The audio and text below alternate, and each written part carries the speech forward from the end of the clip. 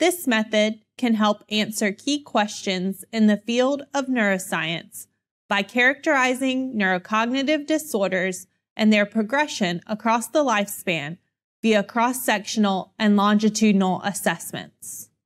The main advantage of this technique is that it utilizes the systematic manipulation of ISI to afford a critical opportunity for the evaluation of a temporal processing. The implications of this technique extend for the assessment of neural circuitry alterations in neurocognitive disorders because the serial neural circuit mediating PPI has been well established.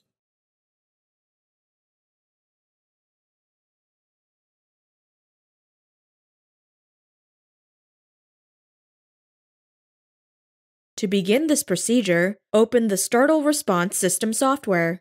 Define a pulse-only ASR trial by selecting Definitions, then Define Trial. Type a trial name. Hit Enter and record data. Set the analog level to 720. Define the wait length as 20 milliseconds and introduce background. End the trial and hit Accept to save it.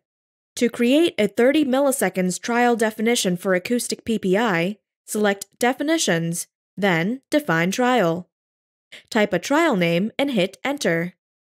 Set the analog level to 600 at 0 millisecond to introduce the pre-stimulus.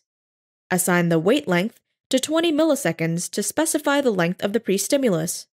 Then, set the analog level to 440 at 20 milliseconds to remove the pre-stimulus. Define the wait length dependent upon ISI, and specify record data. Set the analog level to 720.